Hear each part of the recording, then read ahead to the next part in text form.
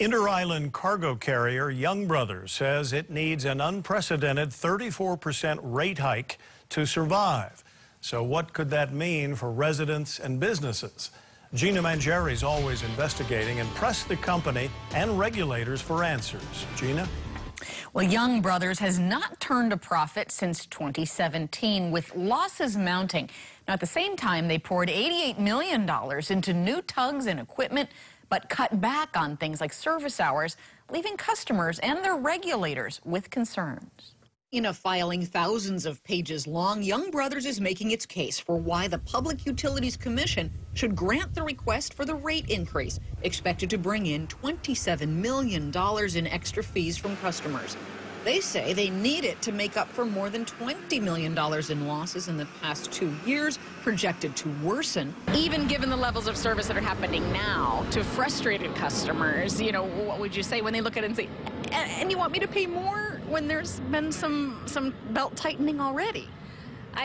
Right, I understand where customers are coming from. We're doing the best that we can to provide the best service that we can. The volume of inter-island cargo that Young Brothers carries has declined, and Young Brothers tells the PUC that unregulated competition is eroding business.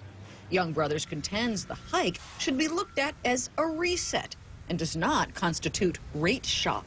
There will be few to probably no one watching at home whose income is going to go up 34% in this coming year.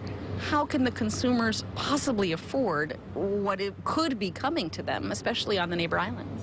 Well, I think, you know, for the consumer, the costs that are going to be passed on to them are most likely marginal. It will likely be a smaller percentage of the overall cost of shipping. We are the only water carrier who services Molokai and Lanai. It's really critical that we stay in service. The barge carrier says a container could cost an extra $250 to move between islands. A small car could cost $66 more. I asked state regulators how their review will go.